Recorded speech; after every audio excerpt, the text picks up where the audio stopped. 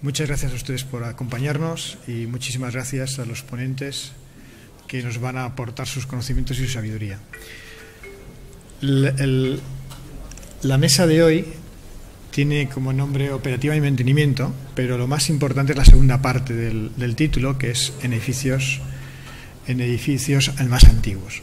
Lo que nos van a presentar los distintos ponentes tiene que ver no con lo que entendemos por el FM, la parte posterior, la parte finalizada, cuando ha finalizado la obra, cuando ha finalizado el proyecto, sino con lo que pasa antes. En edificios existentes, en edificios históricos, el mantenimiento empieza antes que el BIM. Entonces, para no perder más tiempo, voy a dejar que cada uno de los ponentes se presente a sí mismo. El primero es Stephen Fay, por favor. Les dejo con él. Él mismo se presentará y explicará lo que está haciendo desde la Universidad de Canadá. Muchas gracias. Thanks very much. This isn't actually my presentation. That's up on the... Well, I'm really very honored to be here today, and I think this is a very important event, and I wish we had some of these kinds of events in Canada. So first of all, my name is Stephen Fay. I'm a professor at the Israeli School of Architecture and Urbanism in Ottawa, Canada. And so where is this place? Well, that's Canada. And there's Ottawa, kind of in the just east of nowhere. We're located between Ottawa and, Toronto and Montreal. And Ottawa is it's the national capital of Canada, for those of you who didn't pass your geography lessons in school. So what is a Carleton Immersive Media Studio? It's a Carleton University Research Center. We're affiliated with the Israeli School of Architecture and Urbanism. We were established in 2002. The first director was my colleague Michael Gemtrude. He founded the lab in 2002, and then in 2007 he left the university, and I was given the gift of becoming the director of SIMS. And what I did at the time is I took the lab in quite a radical direction from the way Michael had been pursuing research, and I turned almost immediately to looking at building information modeling. My concern with the kind of modeling he was doing at the time, he was using Maya, Studio 3D Max, very high-end rendered models with absolutely no value beyond an animation. And it seemed to me almost criminal that you would spend $1 million to make a model and only have one function for it. So we started looking at building information modeling way back in 2007. I would invite you to visit our website. You can look at some of our projects. We have a very wide range of projects. I'm just going to talk about one specific project today, which I consider our most important project. Back in 2007, building information modeling was still in a bit of an infancy. In some parts of the world, it still is. And not only did we decide to take on building information modeling in its infancy, but we decided to apply it to heritage buildings and to existing buildings. And many people literally called me crazy in gatherings like this. So just a few terms sort of to contextualize what it is that we do. I try to avoid the rabid heritage conservation people, kind of radical chain myself to the building before I'll let them knock it down kind of idea. So we've modified some of the terms. Architectural conservation, we think of again, conservation to protect from harm or to protect something from destruction. And it doesn't have to be an old building. It can just be a significant building or a building you care about. Architectural rehabilitation, this is another area that we're very involved in. And again, to bring something back to good health, to restore it to a healthy life, right, a happy life. Heritage. Heritage, in our understanding of the term, are the cultural values associated with the built environment. So the buildings aren't heritage. It's the values that we attach to those buildings that are heritage. We have five streams of research: digitization, building information modeling, simulation, digitally assisted fabrication, and digitally assisted storytelling. And again, I'm not going to get into sort of the detail of that. Again, if you're interested, I would encourage you to have a look at our website. And the site is broken down into these 5 different categories. What I'm going to talk about today is some of the work that we're doing with Canada's Parliament building. And I say this is to my mind, the most significant project that we've been involved in. And this is the number one iconic complex of buildings in Canada. Every Canadian knows this complex of buildings. And I remember as a kid growing up in the western part of Canada, completely mesmerized that there were these fairy tale buildings that existed in my country. And so I feel very honored to be able to work on them some years later. So we began work on this complex in 2013, and it was a bit of a fluke, actually, our involvement. We had been doing a lot of laser scanning, again, in the context of existing buildings. And some of our collaborators within the federal government asked if we would write a report comparing photogrammetry to laser scanning as a way to capture an existing building in the context of the West Block. We wrote that report, and the project manager for the rehabilitation asked us if he could give us a retainer so that we could think of other ways to use the data. That doesn't happen very often in academia, where someone just offers you money to imagine. So we took that offer, and one of the suggestions that I made was a building information model. First question was, what is that? So I explained it to them. He said, are you some kind of consultant? This is the Director General. And I said, no, I'm a researcher. So he thought that was a good answer. And so he said, okay, go ahead, let's build this model. So initially, on your left-hand side, between 2013 and 15, we were tasked with building a model. And we're working in Revit, and I'll explain why that's the case. We were asked to build a model of the building prior to the rehabilitation. So the whole building was gutted. We were able to go in with some of our colleagues in the federal government, scan the inside and outside right down to the masonry construction. This is a load-bearing masonry building. When that was finished and the rehabilitation started, our contract technically ended, but the project manager, again, was very pleased with the quality of the work, and so he asked us to stay on and to model the existing building post-rehabilitation. So this is some of the point cloud data that we use to model the building. All of the building is modeled from terrestrial laser scanning. We've used no drawings, so it's all an as-found condition. For this building, there are about 1,200 individual scans using a Faro focus and the Leica P40 and C10. So this is the building before rehabilitation. You can see some of the construction materials. Again, in phase one, a very high level of detail and a very high level of information, because all of the finishes on the walls have been stripped off, so we could see the building was naked when we captured it. Again, just so you get a sense of some of the level of detail that we were able to achieve. Again, this is with Revit. And crazy engineer's dream, they tunneled down 4 stories in the courtyard of this 19th century building. Solid limestone, they blasted it out and built additional space in that courtyard. So we're currently modeling that, a new construction.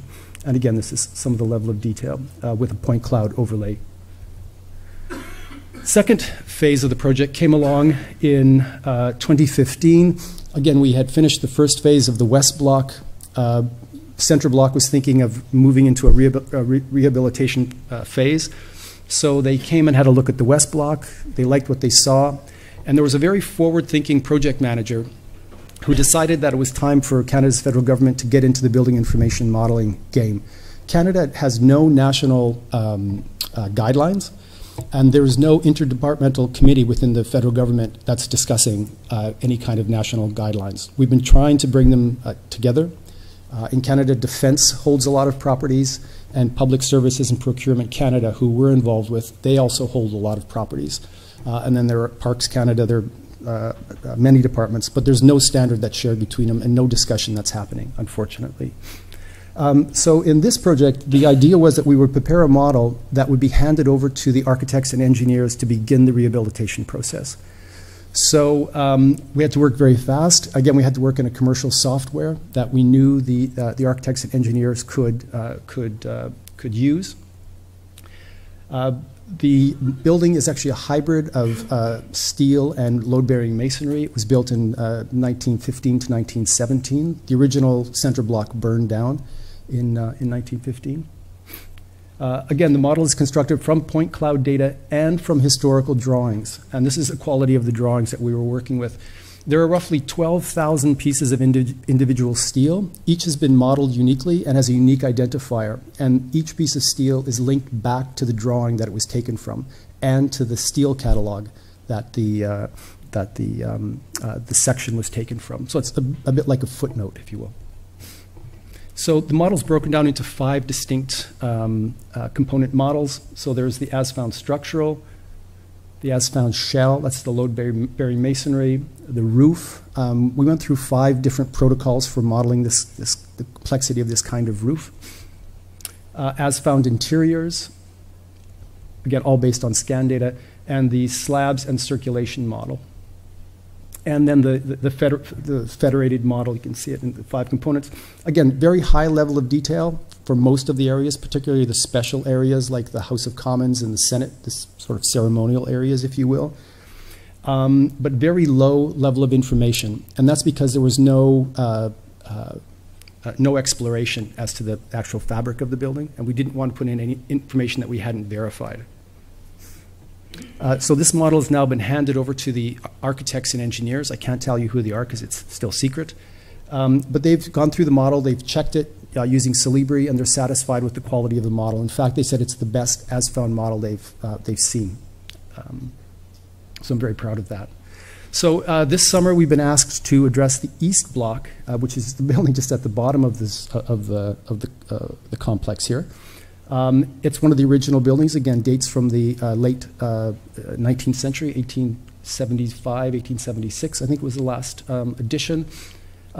This building was captured by our colleagues at Public Works, Heritage Conservation Services. They captured the entire exterior facade and the interior of the courtyard using photogrammetry. As a result, the point cloud is very, very high quality, so it's very nice to model from. This is the kind of detail that we're working toward. You know, some of you are probably looking at this thing, why go to that level of detail? Because we're a research center, so we can. And one of our sort of call to arms is too much is never enough. And so we just keep trying to push the level of detail, the level of information. And again, I'm going to come back to why that is at the end of the presentation. We also modeled the underground connections between the East Block and the Center Block. And again, this project will be continuing for the next couple, 3 years. We'll also be doing an Energy Plus model derived from the building information model. So in the West Block, it was really just a record model. Center Block was a model that was going to be used in the rehabilitation process. And the East Block is going to be Public Works, this area of government, this agency of the government. It'll be their most developed building information model that they've taken on. So there will be it'll be ready for the consultants, but also we'll have an energy analysis, and we're also modeling all of the mechanical equipment. So as a result of this, we now have if you will, a campus model, and this is the plan. So again, on your left, the West Block, the Center Block. On the right, the West Block. You see that kind of round building in the back? That's the Library of Parliament. It's the 5th building, the 5th element. And we've just been given the nod to record it. We haven't been given the nod to model it yet, but it's an absolutely beautiful Victorian building. These are some of the data sets that we've been using. So GIS, Civil 3D, as well as our own scan data. And we brought that all together just to verify the information and have built a topographic model. Now, as part of the campus model, we've developed detailed protocols for all novel modeling procedures that we've used. So if there's a YouTube video on it, then we don't do a protocol. But if it's something that we've developed on our own, as I mentioned, we did 5 iterations for a roof, for modeling those kinds of the complexity and the deformations in that 19th century roof. We've written it out and in a step-by-step protocol. So that means that there's consistent protocols all across all three of the buildings. As we improve the modeling process, we go back to the previous building and remodel it. So the whole campus is modeled to the same level of detail and following the same protocols.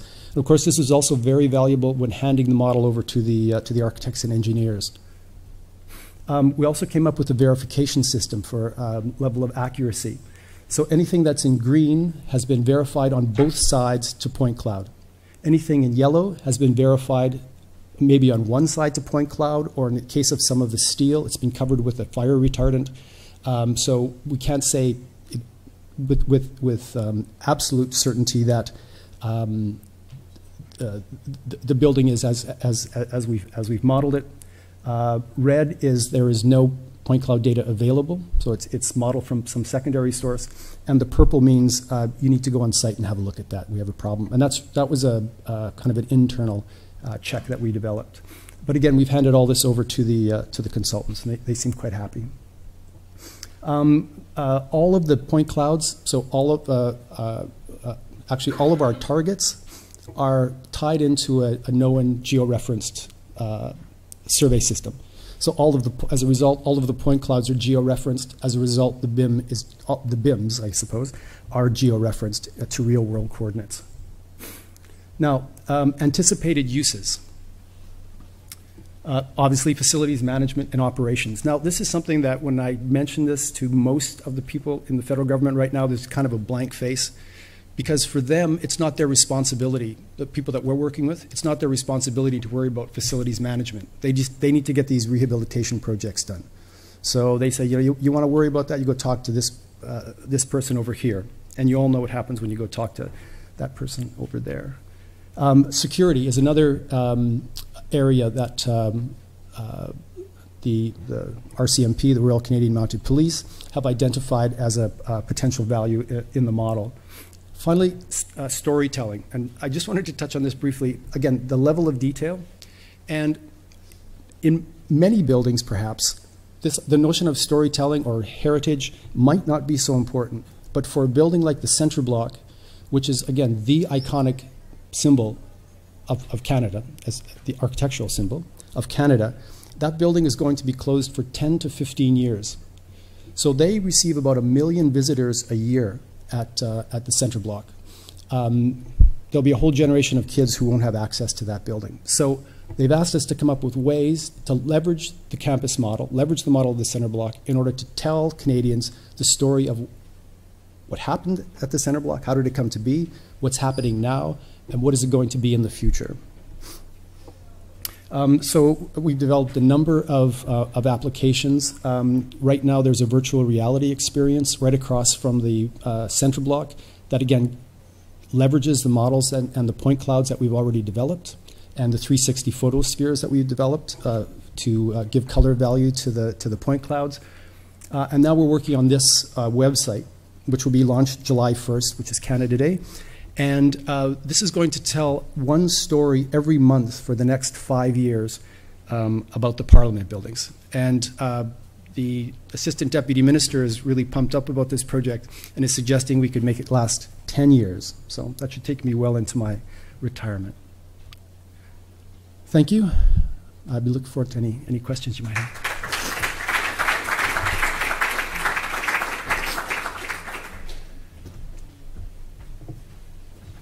Muchísimas gracias por la brevedad. Nuestro siguiente ponente es Tero, viene de Finlandia, de la empresa Granlund, y nuevamente dejaré a él que se presente, que lo hará muchísimo mejor.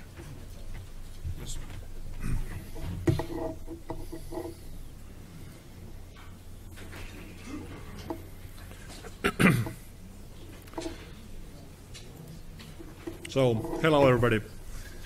My name is Tero Järvinen. I come from Finland. Ground is our company, and I'm a technology director at the Innovation and Development Department.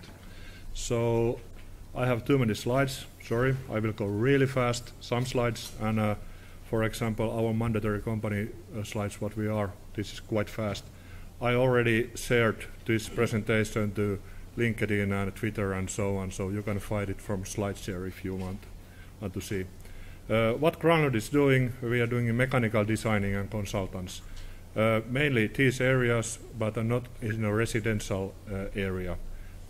Hospitals are quite big in our turnover, and data centers are rising all the time because of Finnish weather and the electrical conditions and all these things. These kind of projects we are doing right now, there are all hospitals, and this is the amount of people what we have. HVAC and electrical designing is the main part of our business.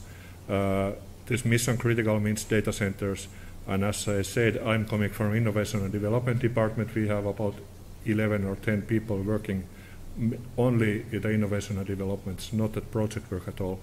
And also we are a software company, so we have Grounded Manager, which is for facility management, and Grounded Designer, which is for designing and construction phase. Designer is a mechanical equipment device schedule software, and Manager is like a real FM software. But Manager does not have any connections to building information models. And that's why I have that presentation, that maybe we could have that kind of connections. Yes, we are making money, and we are spending money also. So this is our investment in the last year. So in a Grounded group, this 750 people, it's a 7% of turnover going not to me, but in our department. And we have lots of involvement in EU projects and different kind of research projects also.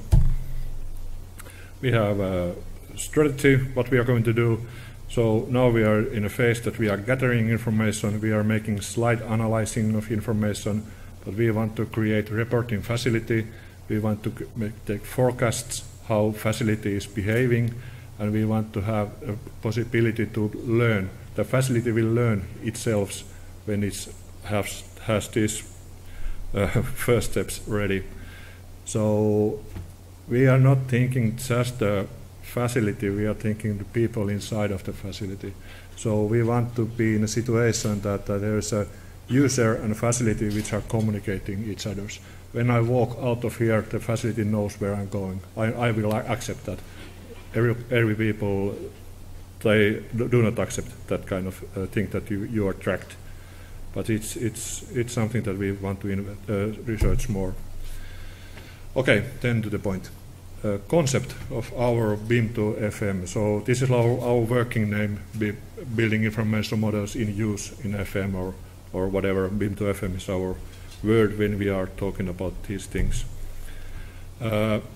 This is something that we need to understand quite well when we are talking about models. So in the lower level here is a designing. So we are designing buildings, and then general contractors are making the buildings. And this part is lots of information, lots of information storage, and lots of loose connections that we have lots of information, but they are not connected at all. So when we are putting these kind of as-built models, that we have the grounding okay when we have as-built models, we need to enrich the information for if we want to use the information in technical operations. But where we are focusing, where is Grounded Manager is now, it's a software for property portfolio management to people who are interested about euros. Designers are maybe interested about kilowatt hours. So we need to go to the money. And nowadays, these decisions in the building in this area is made like a rule of thumb, or that some other building is behaving also like that. So I will write something similar what that other building is doing. So big decisions are made just by knowing the good professionality what the people have in that level. So we want to give the information to them to have decisions make by knowledge. And that there is a business use cases, and somewhere here middle is information models to facility management. I don't know where it is, but it's somewhere there for my opinion. And we have searched about 5 years that red line, and we are still searching. But now we are quite far for searching, and we maybe know what we're going to do in the next year or next two before we have the software. So these are like my thesis, the BIM to FM. Okay. So information what we have, it has to be standardized. It has to be machine readable. In Finland, we are using IFC heavily. In every project, we create IFCs. For example, design and construction project, we do not care what software other companies are using. Everybody is providing IFC to the project bank. Everybody is downloading the IFCs and putting together in their own company and looking at the compiled federated models. So, but the content is not standardized. When we are talking about different architectural companies or different structural designers, we have different kind of content all the time. So it's like a learning in every project, and that's a hell. But in facility management, we need standardized information. There are too much information in our models, so information has to be prioritized. So building owner or us as a consultant need to tell them what is important in your building, what kind of network is something that you want to care of, and we cannot update all the information that we have because the information amount is so huge. So prioritize it. It has to be in a cloud, so it has to be available all the time. Information is not transferred; it's linked, and this is a quite complicated task to fulfill. But if we transfer the information to software, we have always old and wrong information and some other systems. So there has to be connections. It has to be updated. There are, in the morning, a term digital twin was also in other session room, and that's true. And I believe in that idea that we have like a digital building and a real building, and we have to update both. So maintenance is going real building and updating is going to the digital building. And we can simulate the digital building to next week and so on. So we are like playing on the digital building, and that is steering the real building. This is something that we want to be involved. We do not have yet. FM operations, they will be different. So we need to change. That's the fact. This means that what Steven was saying also, that in Finland, construction organizations are like an own silo, and FM organizations are own other silo. Even they are working in the same company, there are different people and different departments, and they do not understand each other. And what we need to create is like a bridge of these organizations. And there has to be somebody telling when we start designing how building owner wants to use models in facility management, and it's done by FM coordinator. So this kind of role is new, at least in Finland. He has to understand models, and he has to understand facility management also, and use cases what they want to take there. So a little bit of complexity of the mechanical models. This is a hospital, renovated hospital in Helsinki. Was it a 17th story or high or something like that? And this is the amount of objects in that model. So we can see that we have almost 500,000 objects in a mechanical model, and comparing to architectural model, it's something like 25,000. So complexity in mechanical models are really huge. So that's why we need prioritization. We need to have about 50,000 objects or something that we can update. There is no use to put models inside of the facility management software if you are not willing to update the information. This is what is important. So like decision making, you need to decide which is important. If I'm in the operating theater, I hope mechanical designer has connect the electricity on the spare power also. But if in office, if the heating pump is run down, is broken, there is no hurry. I have 2 day time to fix it. So we need to make decisions. Facility management information is not inside of the graphical models. As I said, we are using IFC heavily. IFC has lots of information, but we cannot update that information without opening native software, for example. For example, Revit or how, that's how. Facility managers cannot use Revit. They cannot use building information model softwares. That's a fact, because they are not engineers. They are not like they don't have mindset to understand what is building information model. That's why we need to simplify the information and create environment where they have like multiple different use cases, like apps to do something which is really simplified. And that's how we need links to databases. In the mechanical world, all the important information is on the device schedules. All the central units, all the filters, all this kind of information lies on the different database. It's not inside of the Revit model or IFC model. There is object. There is like a GUID what we can use in a graphical model, but the information is on a different database, and that's we need connect. And when we have these two information sources, we have like all to update the mechanical models. How I will skip this. This means that how to update how to create as-built models. So in designing phase, we are creating a device schedule using Ground Designer. It's a cloud-based software. We make approval packages and give login names and password to contractor.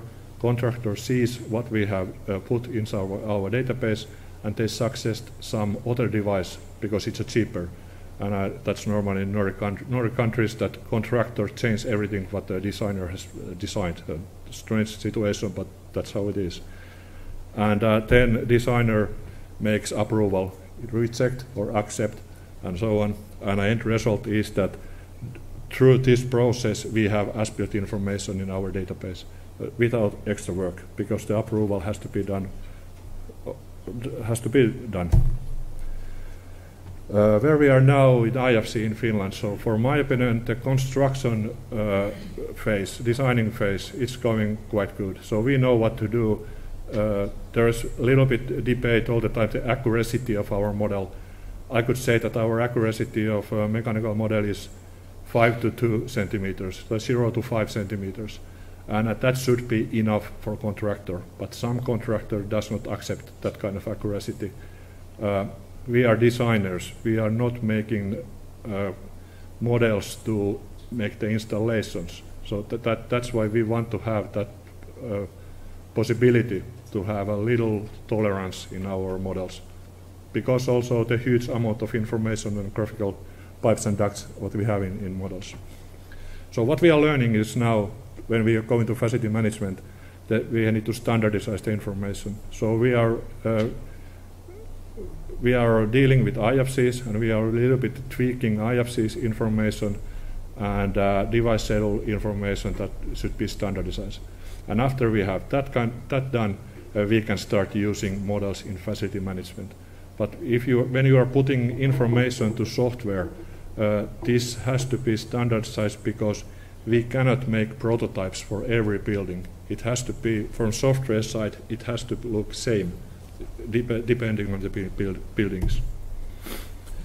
Role-based information is the keyword also. So when we have a central place, like not one place but multiple places where we have information, it depends your role what you can see.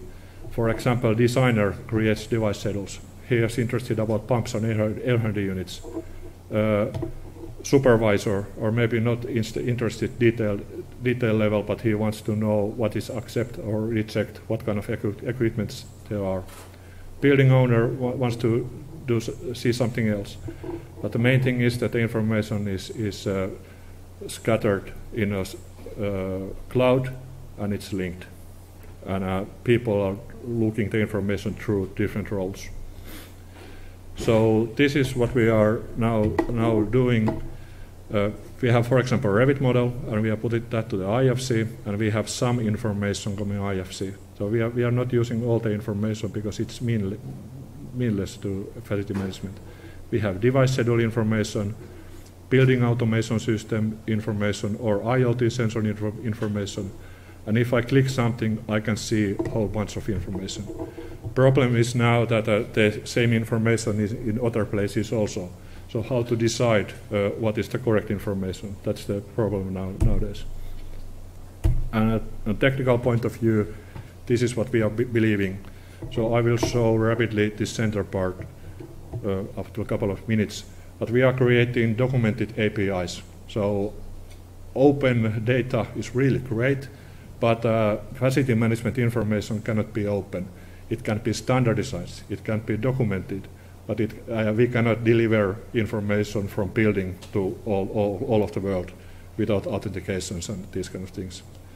So basically, we are creating like a platform where we could, it's a bridge where we could have, for example, IoT sensor information shown here, and we have space information from facility management software, and we link this to information, and when I click the space, I can see the temperature of that space. That's like a basic thing. And also building automation systems have quite poor APIs, but we could connect to them also.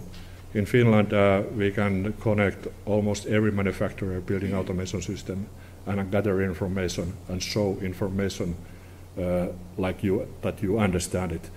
All the information is inside of the building automation system, but it's in the format that only technician can understand what there is. We want to bring one level more. So this is something that I do not understand, but this is something that I believe.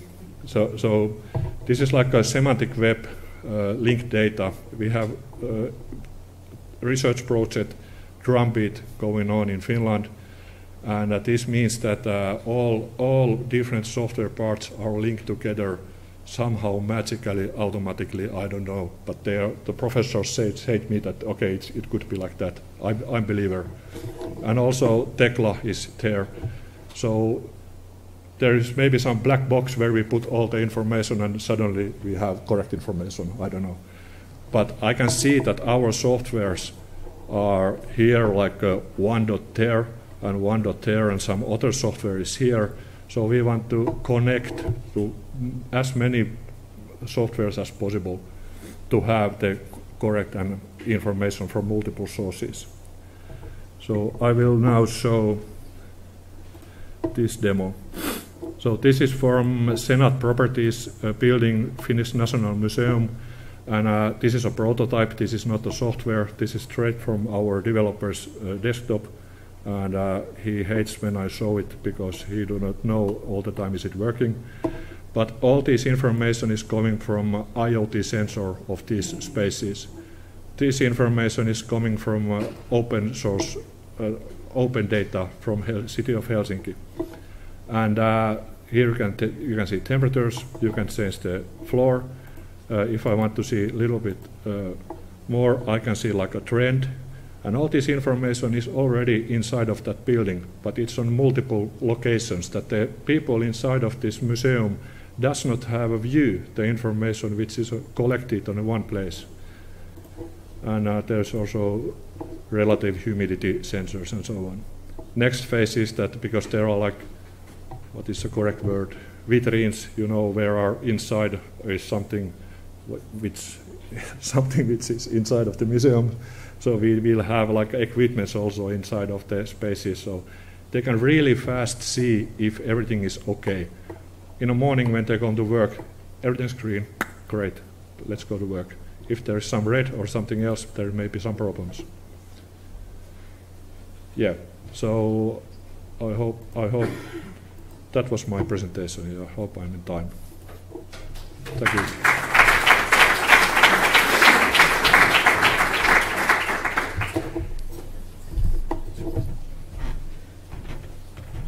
Bueno, pues muy bien, vamos ganando minutos. El tercer ponente, Alberto. Muchas gracias, te presentas tú mismo. Hola, buenas tardes. Soy Alberto Armisen, el promotor de este proyecto que se llama Petrovin.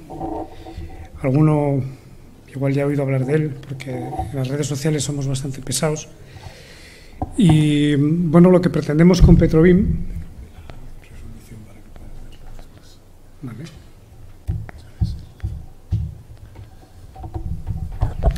pretendemos con PetroBIM es llevar el BIM al patrimonio. Petro viene de piedra, no de petróleo, como mucha gente me ha dicho. Y lo hacemos de una forma peculiar.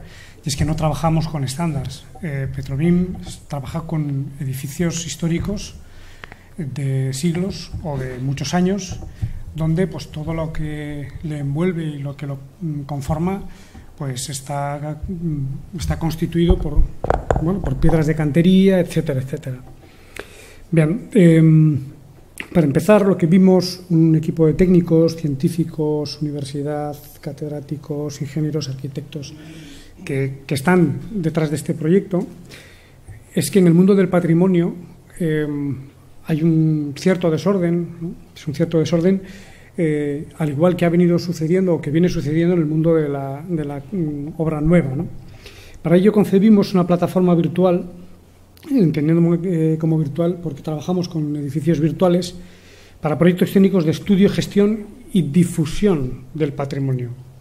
Y lo de difusión, aunque no está subrayado aquí, lo subrayamos, de un patrimonio histórico en entornos BIM, ¿no? Esto es lo que nosotros entendemos como HBIM. Mucha gente utiliza la H de Heritage con el fin de aproximarse lo más posible al patrimonio, pero no siempre se consigue, porque trabajar con ladrillos estándares en un edificio que en realidad lo que tiene en vez de un ladrillo es una arenisca del siglo XIV, pues tiene poco que ver, ¿no? Bueno, una necesidad que era poner orden al desorden. Los geólogos, petrólogos, arqueólogos, arquitectos, técnicos que conforman un proyecto o que trabajan en un proyecto de restauración o que están al amparo de un plan director, se encuentran de esta manera. Se encuentran muchas veces en una forma caótica. ¿Por qué? Pues porque cada uno está en su gabinete y cuando tienen que vertir la información al responsable del proyecto o del plan director, pues se tropiezan con... Unos van con planos en papel, otros van con dibujos con colores a mano alzada. La tecnología brilla por su ausencia en algunos casos, ¿no? Y entonces decidimos crear una herramienta sobre la que se pueda proyectar y capaz de albergar toda esa documentación que los técnicos han ido gestionando en el transcurso de los siglos en muchos casos. Luego vamos a ver un caso que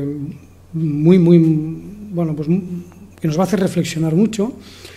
Y toda esta documentación está asociada a la conservación y al mantenimiento de un monumento histórico y bien cultural de manera atractiva e intuitiva.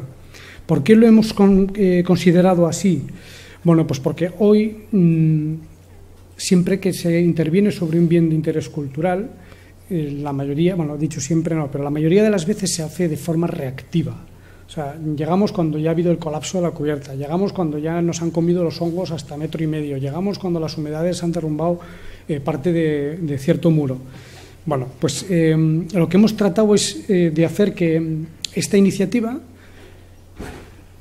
permita que todos intervengan, arquitectos, aparejadores, arqueólogos, etcétera, y se comuniquen con los protocolos válidos, ¿no? IFC, BCF, DXF, etcétera.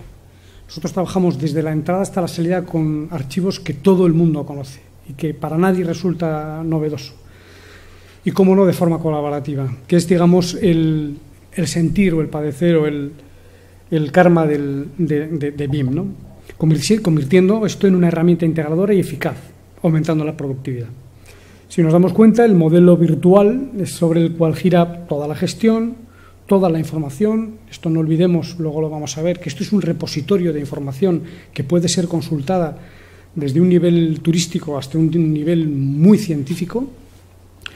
Generamos por ello una conservación efectiva y preventiva, tanto en cuanto PetroBIM nos permite alimentar el modelo de información que genere alertas de mantenimiento. Y esto lleva a ahorro y servicio de costes en los planes directores, ¿no? O en los proyectos.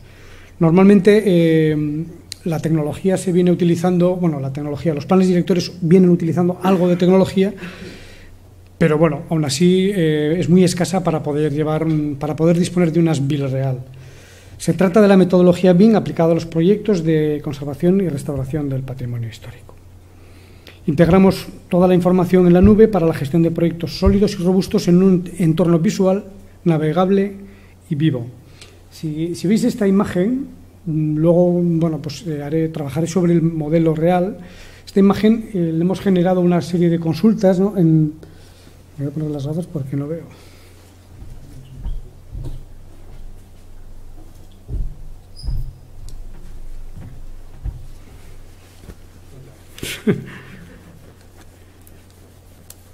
Bueno, si os dais cuenta, hemos seleccionado la pestaña de elementos constructivos. Esta es una pestaña, o un módulo, que conforma el número de módulos que exigen en España todas las intervenciones que se aplican a bienes de interés cultural y a planes directores recogidos dentro de los planes nacionales. Por lo tanto, aquí nadie se ha inventado nada.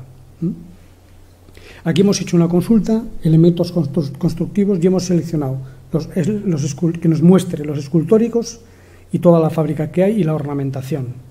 Automáticamente, por una paleta de colores, nos muestra esa información en distintos tonos, y a la derecha pues podemos ver el número de elementos, la superficie que ocupa y su volumen, ¿no? La arquitectura de la herramienta, partimos de planos. Este modelo que habéis visto se realizó a mano alzada.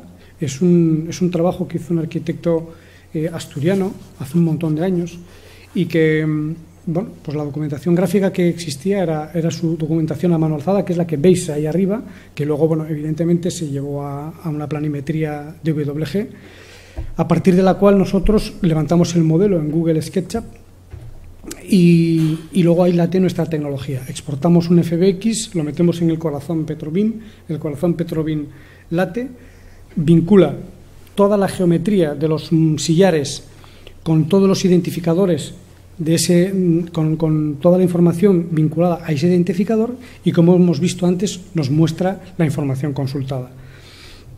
Accedemos a esta plataforma gestionándola por niveles de permiso según usuario, ¿no? Podemos filtrar los oficios y los gremios dependiendo de la categoría o dependiendo del nivel de acceso que se pretenda.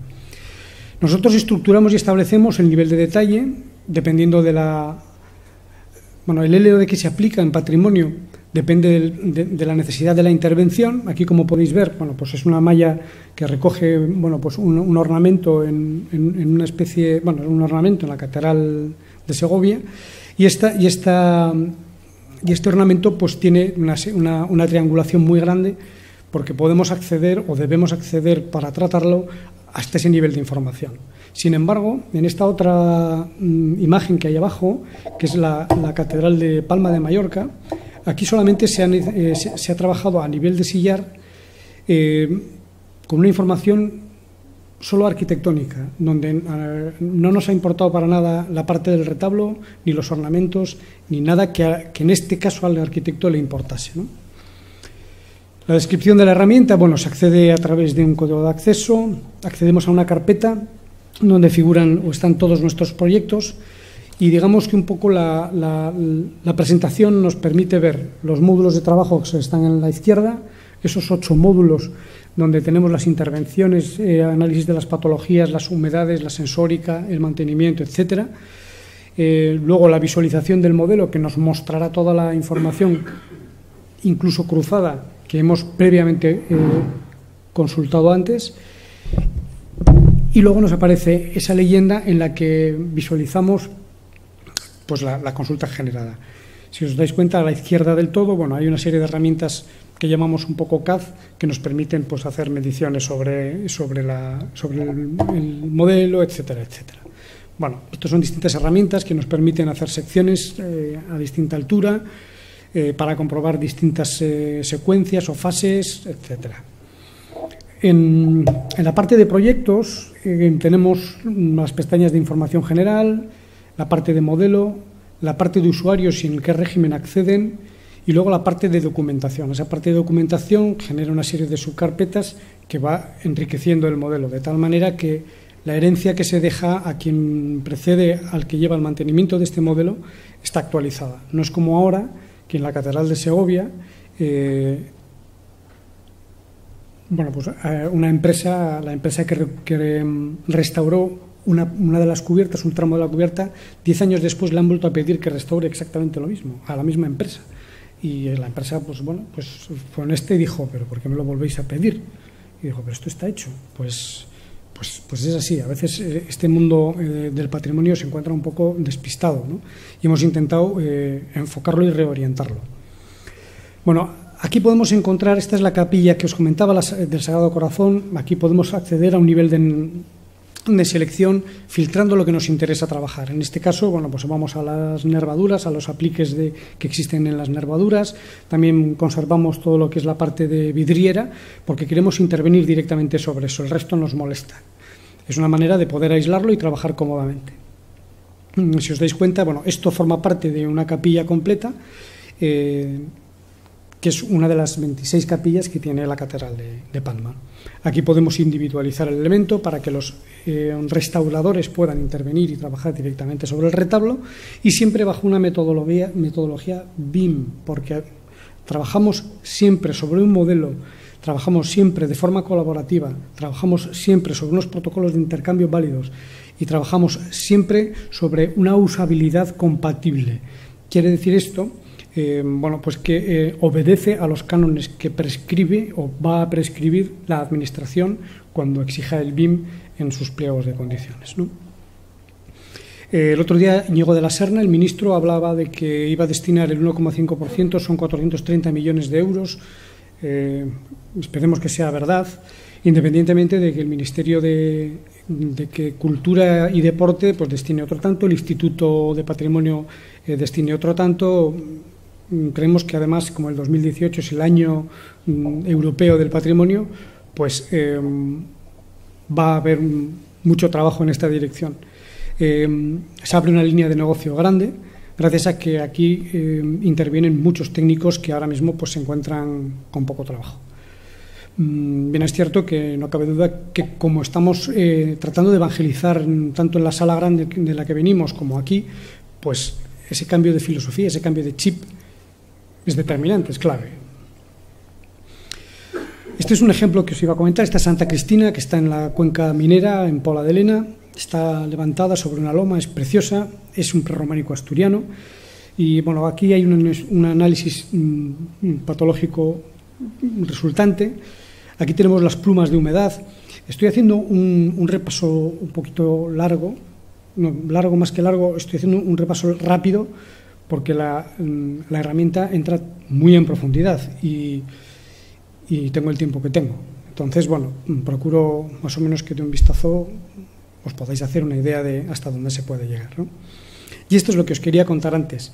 Aquí donde lo veis, este edificio, se ha hecho una selección donde las pestañas que hemos clicado muestran distintas fases constructivas. Y efectivamente aquí hay una fase constructiva que es morada, otra verde, que es un recrecido del edificio, otra rosa. Bueno, ¿esto a qué responde? Si nos seleccionamos en la parte verde, esto responde a una reposición que hubo como consecuencia de una deflagración en la guerra en el 37 en la República, y es la época de Ferran, donde estos sillares, muchos de ellos se fueron a las casas de los habitantes del pueblo, porque se las llevaron para hacer sus cuadras, etcétera, y otras proceden de unas canteras que hay por allí. Y entonces tenemos la posibilidad de aislar y trabajar directamente con esos elementos. Esto a nivel histórico, a nivel cultural, es una información bestial. ¿Por qué bestial? Porque sin darnos, o sea, sin ir más lejos que una mera circulación por el monumento, bueno, ya hemos recorrido unas fases constructivas, ya hemos visto el tipo de patologías, podemos trabajar sobre la fase afectada de manera individualizada. Bueno, esto es un BIM en toda regla, ¿no? Es un HBIM, porque en Petrobim creemos que nosotros verdaderamente nos merecemos la H. No queremos desmerecer a nadie, pero que no todo el mundo sea Project Manager o que no todo el mundo sea BIM Manager, que no todo el mundo... O sea, que las cosas son como son y entendemos que nos ha costado mucho completar esta herramienta para que sea un HBIM. ¿Qué conseguimos? Desde luego tenemos un ASPIL vivo que se retroalimenta cuando decimos vivo, que es sensible de actualizaciones posteriores. Y luego hay una de las cosas sobre la que más incido, y es que cuando hemos trabajado a este nivel de información, con un código de acceso para que trabajen nuestros técnicos, los que trabajan en nuestro entorno, ese código de acceso con un formato de solo lectura lo podemos poner en cualquier universidad del mundo, de tal forma que ven cómo en España, que es uno de los 3 países más importantes del mundo en patrimonio, trabaja sus monumentos. Y en las universidades o en las facultades o en los laboratorios verán, cuando cliquen en un sillar, qué porosidad, qué grado de alteración, qué salinidad, qué parámetros hemos utilizado o hemos dado para dar a conocer o para conservar este bien que está ahí para verlo, ¿no? Y entonces, ¿esto qué hace? Bueno, un efecto rebote, que al final pues se sensibilice la gente y quiera venir a verlo, ¿no? Que al final pues es un poco lo que perseguimos. Esto a nivel político es una medalla, esto es el dinero trasladado al impacto, ¿no? Bueno, luego tenemos el capítulo de intervención, en donde pues tenemos una pequeña base de datos con la capacidad de generar pequeñas estimaciones presupuestarias para que nosotros podamos hacer un pequeño presupuesto. Toda la base de datos que está aquí generada, toda la alimentación está regida y está sujeta al Ultimas y Coremas, que es la publicación por la que se está velando, por la que el instituto, lo diré, el Ultimas, efectivamente, sobre la que el Ultimas ha establecido los criterios y las bases de datos para que podamos alimentar esto con los términos adecuados. Bien, esto es una de las partidas, uno de los módulos que trabaja el mantenimiento. Aquí, si os dais cuenta, tenemos pues la limpieza de la pátina biológica, que está en la parte próxima al suelo. La frecuencia debe de ser semestral, la fecha de inicio del plan, el 1 de enero del 2016, y el email que va a recibir cultura@cultura.es, pues es quien llevará la alerta para que se pueda llevar a cabo esa acción. Y luego, además,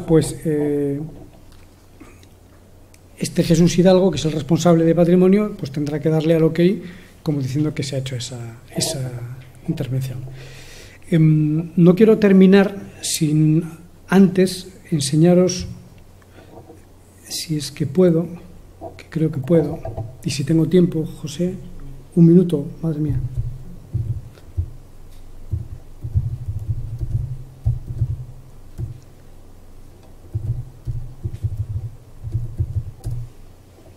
Parece que estoy tocándolo.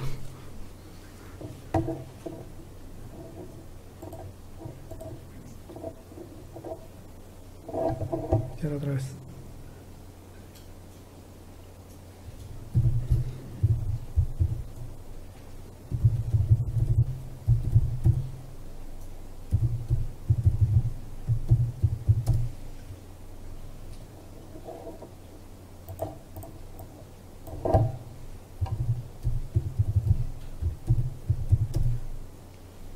Nervios.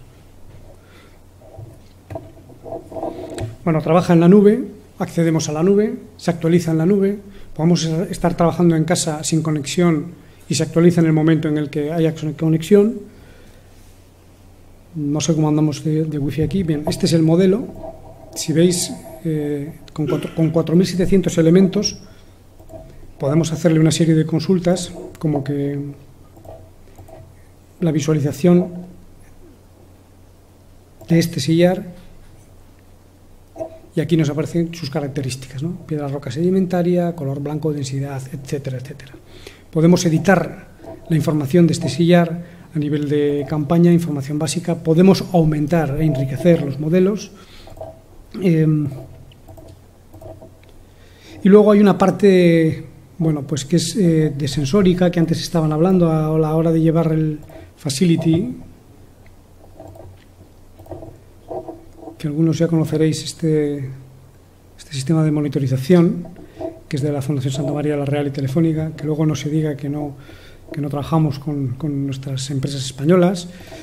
Y bueno, pues quería mostraros cómo somos capaces de mover este modelo, que no son más de 100 metros cuadrados, y otros modelos, pues como la Universidad Laboral, que está en Gijón, que tiene 300.000 metros cuadrados de superficie, y que solamente os la voy a enseñar sin entrar a más detalles, porque José me está mirando con cara de voy a acabar contigo. Si es que la tengo aquí a tiro.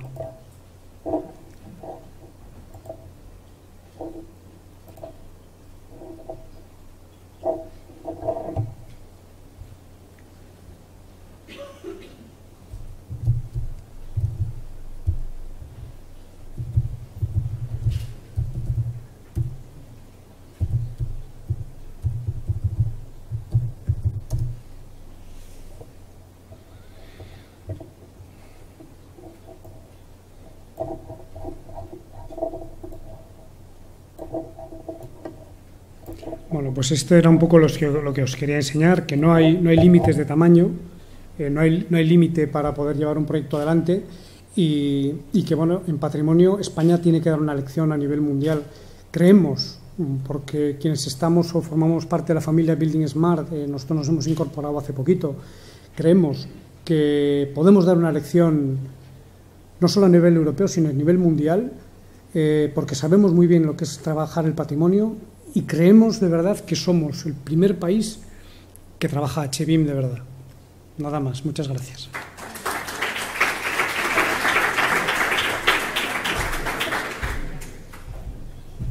Disponemos de 4 minutos para poder responder preguntas.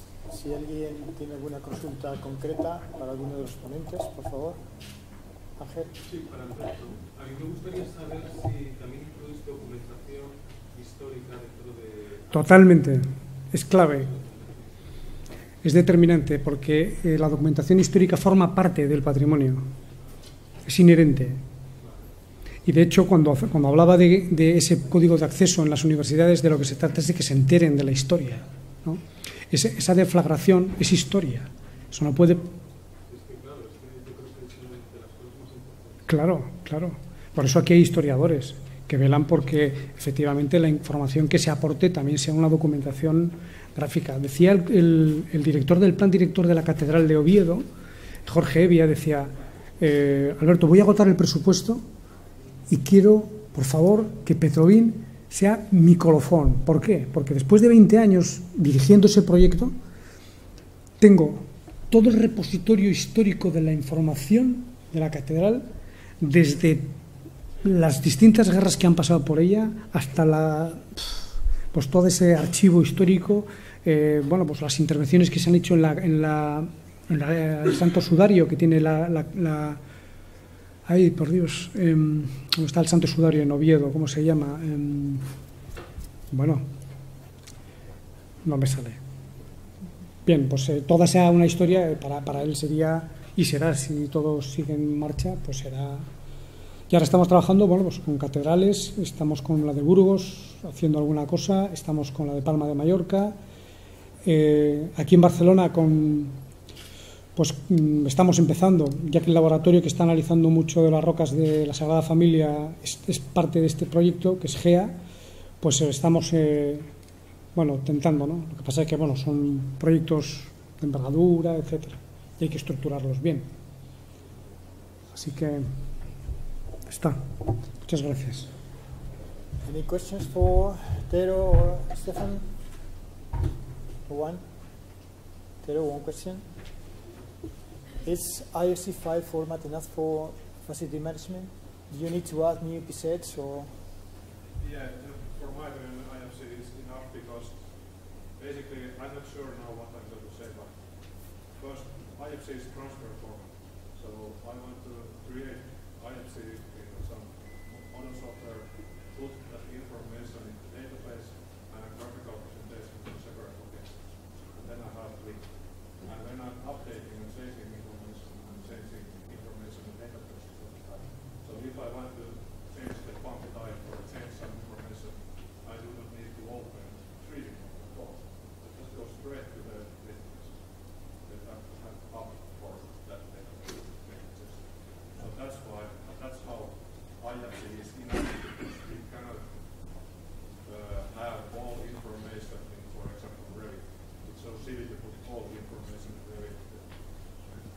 So it's a silly. Wow.